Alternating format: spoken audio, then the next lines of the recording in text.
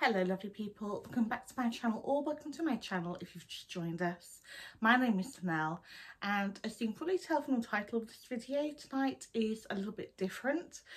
Back in December marked a year of me having had this channel, and I'd originally planned to do this video then as a way to kind of mark that.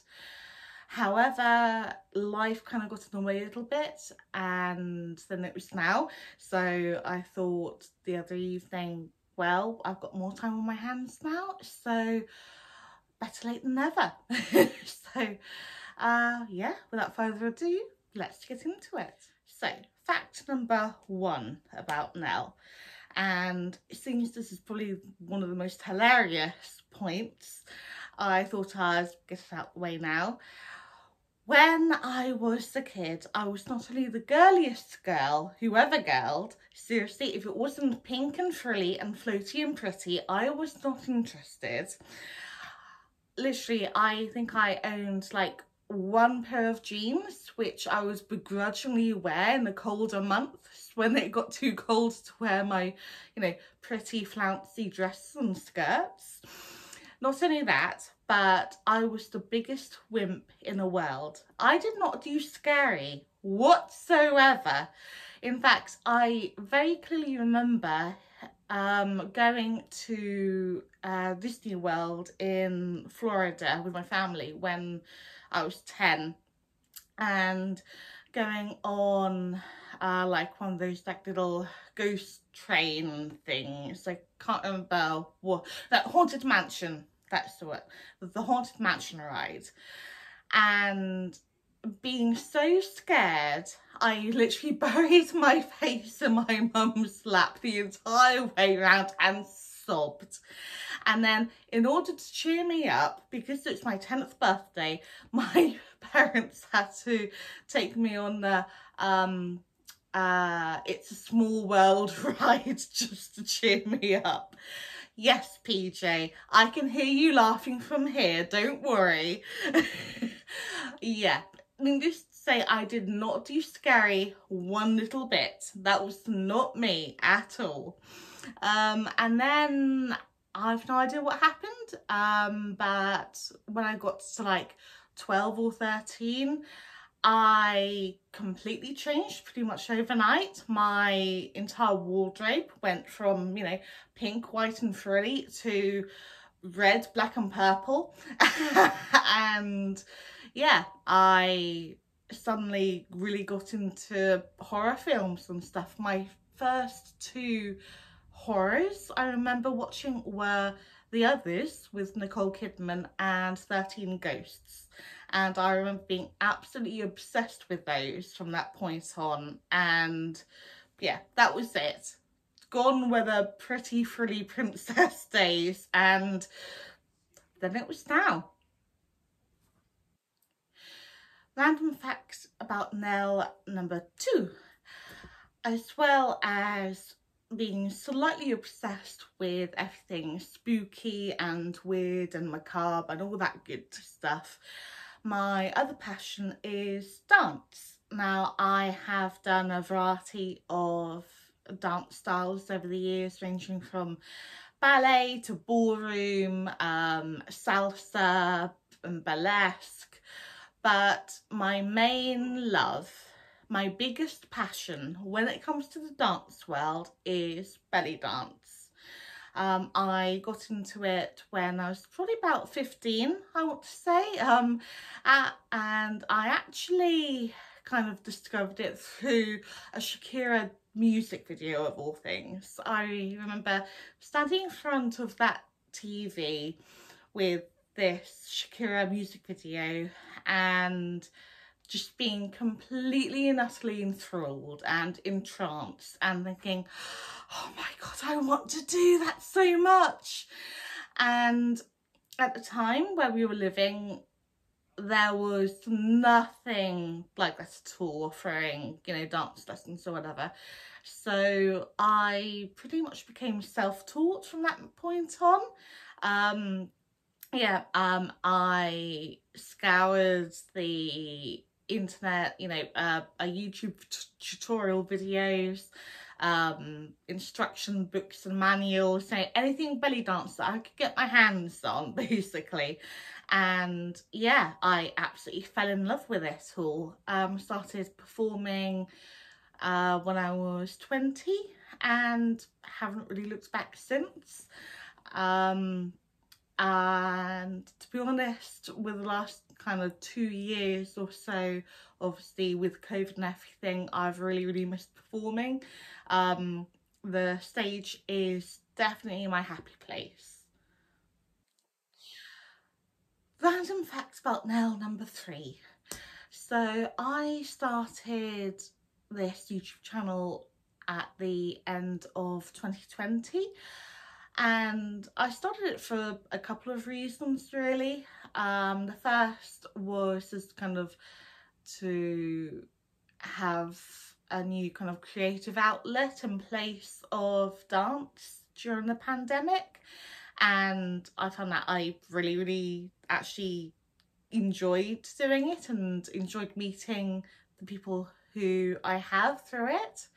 And yeah, the second point is that I kind of did it because I wanted to gain confidence, both in myself in general and with my speech. When I was very young, I had quite a bad speech impediment, especially with my S's, and that led to a hell of a lot of bullying when I was in school, which, you know, naturally really affected my confidence and self-esteem. And I thought that if I could find some way of kind of getting over that, then I'd be happy. And in all honesty, I kind of wish I'd started this channel sooner, because yeah, I've had nothing but love and support from you guys, and it's really just like done absolute wonders since starting this. So thank you. You guys are amazing and I love you all. Random facts about Nell number 4. So I met my husband Bernie at the end of 2013, and we met at a masquerade ball that a mutual friend of ours had arranged. And I know it kind of sounds a little bit like kind of like out of a fairy tale kind of thing, or you know, Bridgerton or something like that, but no, we met at a masquerade, and it was, I wouldn't say love at first sight, because I don't really hold with that, because the way I see it, you can't really love someone who you've only just met because you don't know them. But there was definitely an attraction there, like for both of us from the get-go. And you know, we kind of flirted lightly during the evening, and then it was always a case of I wanted so hard to like approach him properly when we weren't dancing together, but he always seems to be surrounded by people, and so like, you know, the kind of shy introvert side of me was like, oh, I want to approach him, I want to, but no. Funny enough, he also, I found out later, felt exactly the same way about me. So yeah, it was kind of a case of like looking at each other from across the room every so often. And then I did probably the most, you know, modernised thing that you can do the next day. I looked him up on Facebook from the event page, and I dropped him a message basically saying, hi, it was really nice to meet you last night. And then we just kind of hit it off, and we went on a date like 2 or 3 days later. And yeah, it was that annoying case of, obviously it happened in December, and he was just about to go away to see his family for Christmas, and I was about to go away to see mine, and so it was kind of trying to find time to kind of actually get to see each other and get to know each other properly. But yeah, we managed it, and we talked all Christmas, and he ended up asking me out kind of officially in the February, and he moved in with me probably about a year and a half later. And then in 2019 I decided to propose to him. And yes, I did the whole get down on one knee thing, and he said yes. And I think we both knew for a long time before that, you know, we were going to get married. We were going to spend the rest of our lives together. And at that point, it was just kind of almost like formality of who asked who. Like, we had discussed about it like a couple of times previously, because, you know, I didn't ever want him to feel kind of less than if I asked him, or like, you know, or feel less of a man or anything like that, you know. But no, he was totally cool with it. I mean, like I said, it was more of a formality at that point. Like, we've pretty much like discussed the kind of wedding that we wanted and everything anyway, so it was just kind of making it kind of all official at that point, really. We had originally planned to marry in April of 2020, and then obviously COVID happened and the world shut down. I think we must have rebooked it all about 3 times after that, and then yeah, we finally managed to get married last August, and it was honestly the best day ever. It really was. And I know it's the most cliche thing to say, and every couple says it, but yeah, it was, and it was so worth the wait. And yeah, he's my best friend. Yeah, he's my person. Okay, enough of the sappiness. Point number 5. So a few of the videos I've done, you may have noticed that I say, you know, how lucky we are to have like the medicine and the science that we do today, as opposed to, you know, 100 years ago. And there's a very good reason for that, and that's because when I was a real little tot, I almost died. I don't think I could have been much older than, I don't know, just gone 1.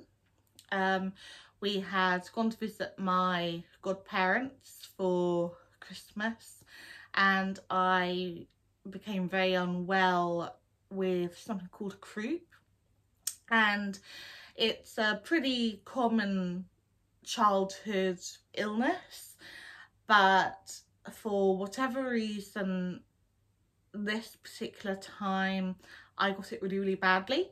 I was hospitalised and put on life support. I got taken into hospital on Christmas Eve and didn't come out till New Year's Day. And yeah, I very nearly died from it. My parents say that it was the worst Christmas they'd ever had, which, you know, unsurprisingly. And I know that I had it like relatively regularly on and off after that, but it wasn't anywhere near as severe as that first time. I think it may well have been where I was so little, and you know, obviously it was winter, my immune system wasn't that great because of my age. I don't know, but yeah, that hit me really, really badly, and I'm just so grateful that, you know, we have the NHS here and we have such an amazing, you know, font of medical knowledge and science and all that, because 100 years ago baby Nell would not have survived to her second birthday. Like, that would have been it for me. And so yeah, incredibly thankful for the medicine and science that we have today. Random point number 6. I am very much in support of supporting mental health and everything that goes with it. I myself have suffered with mental health since probably about 21 years old, and I know how challenging it can be, and also how incredibly lonely it can feel as well. You know, although you know that there are other people out there who struggle as well, it is such a debilitating feeling. You know, whether you suffer with depression or anxiety or, you know, anything else mental health related, it's so difficult, and yeah, you can feel incredibly lonely through it. I know I certainly have done. I've suffered with both depression and anxiety, and although I haven't suffered with depression for a good couple of years, like not like massively, I do definitely still have flare-ups, and that goes with anxiety as well. These days I find it slightly easier to manage the anxiety side of things, but you know, I'm only human like the rest of us, and sometimes it can be really overwhelming. And so, you know, I like to think that I'm always here for anyone who, you know, needs that extra bit of support and love and guidance, because yeah, mental health can be a really tricky thing to manage, and especially the last couple of years with, you know, COVID and everything that's entailed. You know, it's, yeah. I'm just really glad that there's more of an awareness of mental health now, and although, you know, in some cases it is still stigmatized a little bit, you know, for the most part it's comforting to know that there are people out there who can, you know, show love and support and compassion when things are just that little bit more difficult to manage. Random point number 7. I absolutely love to travel. For me, it doesn't matter whether it's getting on a plane and flying off to some distant foreign land, or, you know, hopping in a car or on a train and going, you know, an hour and a half up the road, you know. It's just nice to get away sometimes.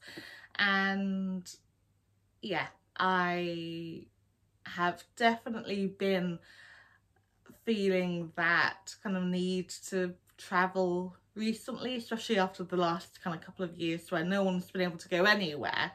And yeah, I can't wait to be able to start traveling and going places again. My number 1 top of the list of places to go to in the world is definitely New Orleans. We were meant to be going on honeymoon there, and then obviously again COVID. Hopefully next year, fingers crossed.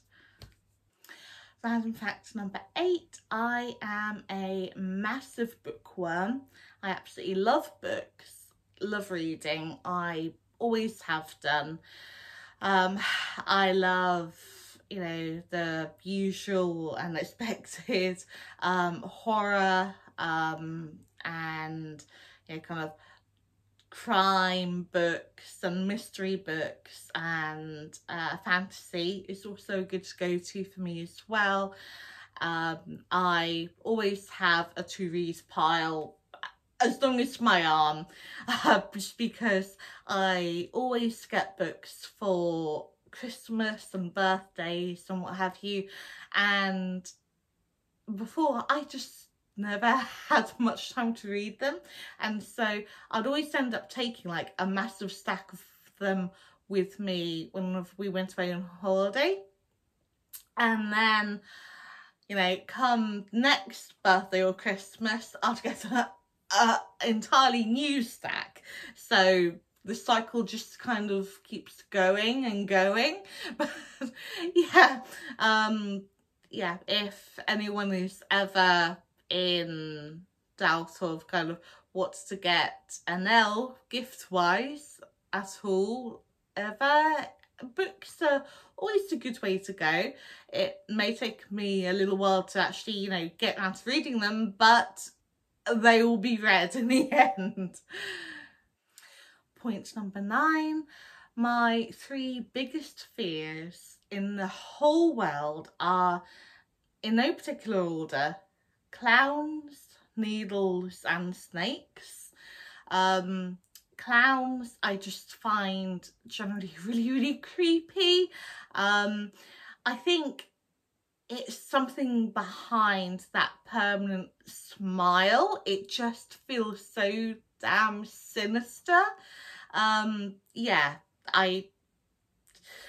it just really creeps me out. Needless to say, I have not seen any of the It films, and I don't plan to anytime soon.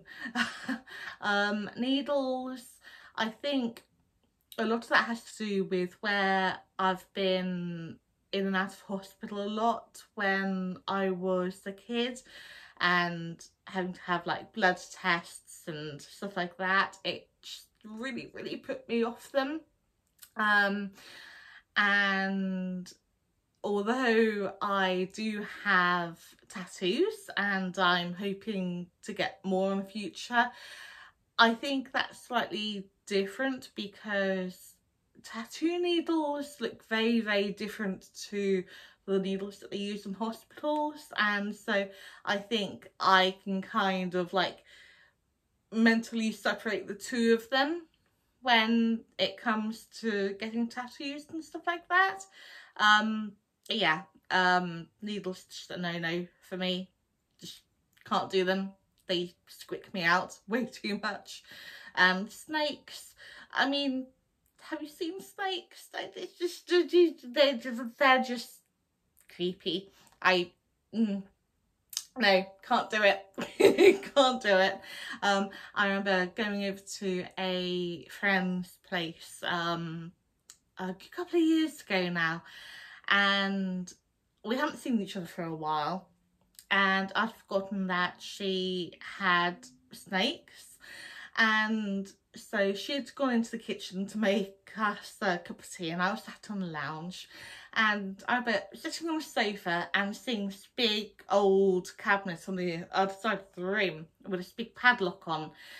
And, you know, me being me, I was nosy and wanted to see, you know, what's worth keeping inside a cabinet with a great big padlock on it. So I go over to have a look. I bend down and look inside, and suddenly this big old snakehead staring back at me, going, hello. Just like, no. I don't think I've ever moved so fast than I did across that floor. Just, scared the life out of me, and I learned a valuable lesson that day, not to go nosing around. Point number 10. I am a proud member of the LGBTQ+ community. I have only really, in the last probably 3 or 4 years, gotten really kind of comfortable with discussing it. I would never really say I've been in a closet, so to speak, but it's always kind of made me a little bit nervous, because again, like with mental health, I think there can be a little bit of a stigma attached to it sometimes, and so I've never really been too sure of the way people would kind of react or treat me when they find out that I'm bisexual.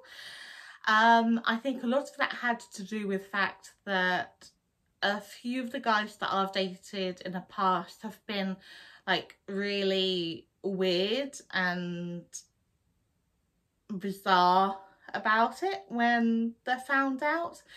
Very much in the kind of way of, oh, does that mean that, you know, I have to worry about women as well as guys? And it's like, no, love, no. If I'm going to leave you, it's because you're a douche, not because I'm planning to run away with another woman. Don't worry about that, okay? You know, and I don't think it was really until I met Bernie, and I was quite upfront with him fairly early on, and I said, look, you know, I'm bisexual. Is this going to cause any kind of issue with us, like, later down the line? And he was like, no, not at all. Like, you know, you being bisexual is just another part of who you are. Like, it doesn't matter to me, and it shouldn't matter. And it was like, oh, okay then, you know, a guy who actually like gets it and isn't weirded out by it at all. You know, I like you. I think I'm going to keep you around. Point number 11. I am very much a cat person. Don't get me wrong, I love dogs as well. We had dogs while I was growing up and I absolutely adored them. But given the choice, I would pick cats any day. And I'm really sorry to break it to you dog lovers out there and dog people, but nah, I'm sorry, but it's cats any day for me. Point number 12. I am very much a theatre lover. I love anything and everything to do with the theatre. My 2 favourite shows and musicals in all the world are Phantom of the Opera and Hamilton. I think I've seen Phantom probably about 5 or 6 times on the stage now, and it's just a musical that I could watch anytime and never get bored of. Hamilton I saw in I think it was the December of 2018 for the first time. Went in pretty much completely blind. I had a rough idea, like the basic storyline and what it was about, but hadn't heard any of the music before, had no idea the actual, like, you know, characters or who was playing who or anything like that. I fell in love with the musical about 2 minutes into the curtain going up, and I've been pretty much obsessed with it ever since.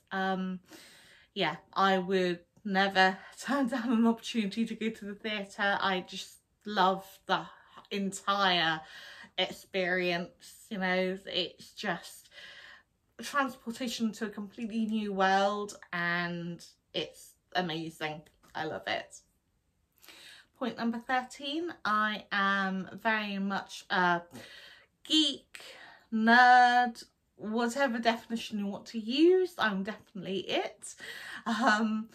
Growing up, I would often watch stuff like Stargate SG-1 and Star Trek and Relic Hunter and things like that with my dad in the evenings, and to be honest, that's probably one of my favourite childhood memories. These days I still absolutely love anything like that. I also love things like Firefly, and then onto the fantasy side of things like Game of Thrones and stuff like that. And when I was younger, I used to do a lot of LARPing or live action role play, and I think the easiest way to describe that to someone who's not done it is improvised drama.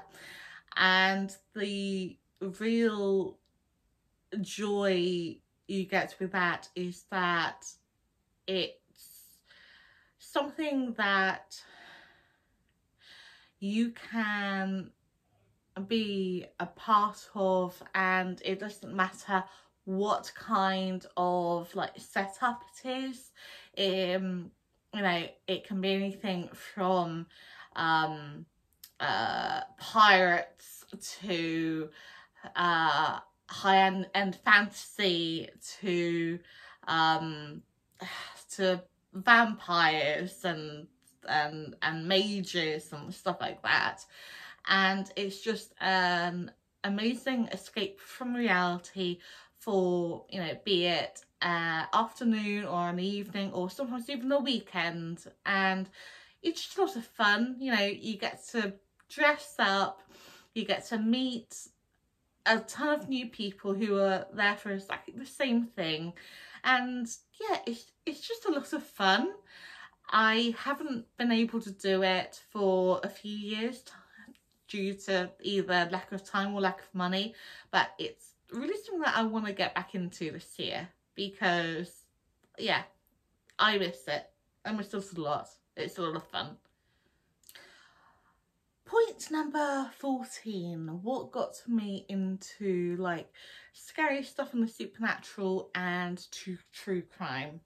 Well, the supernatural, I think, kind of started from the time when I had my first like paranormal experience, and I think at that point I was kind of hit with the choice of either, you know, you either block it off and try not to like think about it at all and have like nothing to do with that kind of thing whatsoever, or I could, you know, be curious and ask questions and kind of delve a little bit more deeply into, you know, what it was that I'd experienced and the why and, you know, everything else. And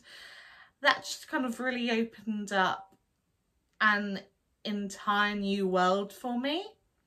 And here we are today, and I've experienced so much. And you know, not every paranormal experience that I've had before has been a positive one, but it's been an interesting journey, and you know, it's been a real eye-opener, and I wouldn't change it for the world.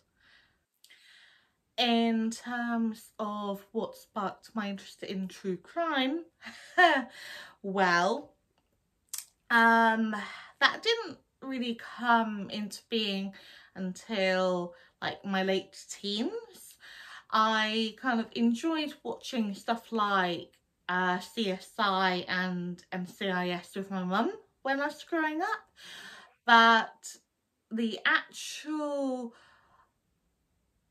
path into like actual true crime, um I think that actually came about when I was summoned to jury service when I was 18, and ended up sitting on the jury for a 2-week murder trial. I remember just before I went on my first day, my parents kind of being very much, oh, you know, it's not anything kind of really exciting. There's just basically just waiting around and then getting very bored, and then you either get sent home or put on like a really boring trial for like, I don't know, an unpaid bill or something like that. Yeah, no, that was not the case for me. So now, what, you know, boring, mundane trial have you been put onto? Um, it's actually a murder trial, and it's gonna go on for at least 2 weeks. Wait, what now? Yeah, if there was ever a way to get anyone into true crime, this would be it. I was the youngest juror on that particular jury by far, and it was a hell of an eye-opener, let me tell you. Yeah, it really opened my eyes just how evil and brutal people can be to other people.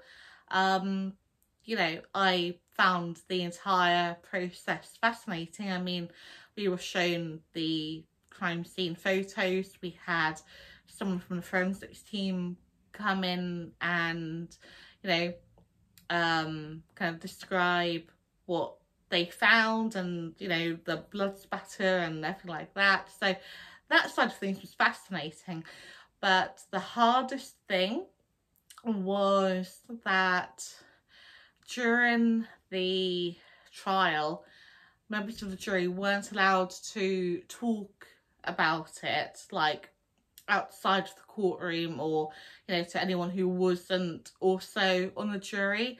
And I mean, I was 18 years old, and this was a really heavy thing to go through, and to not be allowed to talk about it until afterwards. I mean, some of the details that we were given were absolutely brutal, and I remember some days going home shaking and close to tears, and my parents being like, oh my god, like, are you okay? It's like, I'm fine, I can't talk about it, I'm sorry, but I'm not allowed to. And oh man, that was just, yeah, that was hard. That was really hard, but oh boy. Yeah, like I said before, if there was any way of getting anybody interested in true crime, that would be it. Random fact number 15. I am, although a dancer, and everything like that. I am incredibly clumsy when I'm not on a stage. I have been known to fall over my own feet. I'm a complete butterfingers some days, and yeah, I'm just, yeah, I am used to so much with the body when it's not dancing, apparently. The good news is that I can very easily laugh at myself. The number of times I've, you know, tripped over or knocked myself on the head or something like that, and everyone will be like, oh my god, Nell, are you okay? And I'll just be laughing there in absolute hysterics, like, I'm fine, that was so funny, ow, that was so funny. And everyone's just kind of staring at me like, why is she laughing at herself? She just hurt herself. What are you doing, woman? But I don't know, I guess it's just my way of coping. Random point number 16. I am what I would class as an introverted extrovert. I absolutely adore spending time with people who I'm really close to. I love parties, I love organising any kind of, like, you know, social gathering. But there does come a point where I kind of need that time to myself as well, and that point where I can just become like completely introverted and closed off. And yeah, to me, my downtime is important. It's how I kind of recharge. The last kind of couple of years, I've definitely become more introverted because, you know, again, because of the whole COVID thing, you know, literally not being able to see people or go out and do things or anything like that, it kind of made me a bit of a recluse, I think. And that's something that I'm planning on kind of trying to work on this year, so, you know, I can become more of like the social butterfly and, you know, going out and seeing people and organising parties and get-togethers and all that jazz, because yeah, at the heart of it, that is who I am. And I think I've kind of lost that a little bit and kind of lost myself a little bit over the last 2 or 3 years. And now I can kind of start to feel that side for me coming back a bit more. And to be honest, I'm really excited about that. Number 17, I am a white witch. I am incredibly spiritual. I have been from a very young age. I think obviously when I was younger, I didn't quite understand what it really meant at that time. Back then, I was very much into the whole, like, you know, Sabrina the Teenage Witch and Charmed, and kind of, you know, making my own spell books from, you know, bits of paper and using like the old tea bags to make it look like old and rustic and everything like that. And it wasn't really until I was probably about 12 or 13 that a friend of mine kind of introduced me more to like the kind of like the spiritual pagan-y kind of side of things, and I kind of really resonated with a lot of that. Being out in nature is really important to me. I love being in any kind of like natural environment, so the woodland or by the sea or anywhere like that, just somewhere very natural, and I feel a lot more free. And just the ability to, you know, sit on the grass and feel the wind and the air on my face and feel the sun on my skin, and, you know, I just, yeah, it's a really important part of me, and that's something that I think will always stick with me. When I was younger, I was bullied quite a bit for it. It was kind of, you know, that typical kind of kid thing of, oh, you're gonna turn me into a frog kind of thing. But, you know, it's, at the end of the day, kids can be assholes. I'm sorry, but they can. And like I said, like, the spiritual side of me, that's important to me, you know, and kind of being able to connect with nature and being thankful for what nature gives us, because it's a beautiful thing. And I think it's so sad that there is still quite a lot of the stigma of, you know, spirituality and witchcraft and stuff like that, because it's not an evil thing, you know, it's actually a very peaceful thing. And I mean, a lot of us believe that what you give out, you get back threefold. So if you were to, I don't know, curse somebody, I wouldn't, because that's not who I am, but, you know, if you were to curse someone, then you would get that bad luck back, kind of with interest kind of thing. And, you know, it's, like I said, you get back what you give out, and I'm very much, you know, if you give out the positive, you'll get good things in return. And yeah, I really believe that. Point number 18. My favourite seasons are spring and autumn. Summer, I get incredibly grumpy if I get too hot. Yeah, especially if there's no air conditioning anywhere, or I can't fall into the sea or jump into a pool. I get incredibly grouchy. And the winter I hate, because, you know, it's winter. It just kind of makes you want to curl up and hibernate and do nothing, you know. And to be honest, I get a lot of trouble with my knees.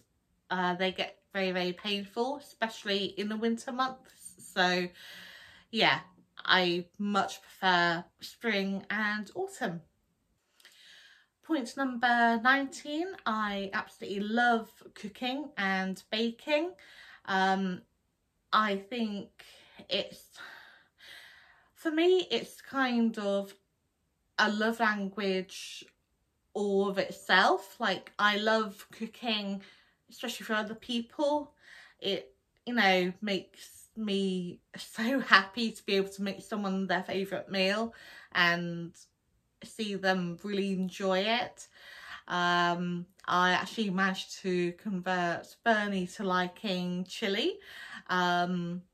He only ever had really bad chili when he was growing up, which he would have at school, and, you know, they would be given this horrible kind of batch chili that had like next to no taste at all and was kind of dry and gross. And one of the first times he came over, when we very first started dating, I made chili for dinner one evening, completely unaware that, you know, he really was not a fan of chili. So he ate it to be polite, and now it's actually one of his favourite meals of mine. Apparently it's true what they say, the way to a man's heart is through the stomach. And finally, number 20, I am just a massive goofball at heart, really, when you really get to know me. I love puns, I love dad jokes, so the stupider the better. I'm pretty sure at least 60% of mine and Bunny's marriage is just trying to make each other laugh as much as possible. Yeah, at the end of the day, life is really short, so why not spend it laughing? Well, that's it, guys. That is 20 random facts about Nell. I really hope you enjoyed it. If you have any questions at all that you would like me to follow up on, then by all means leave them down below.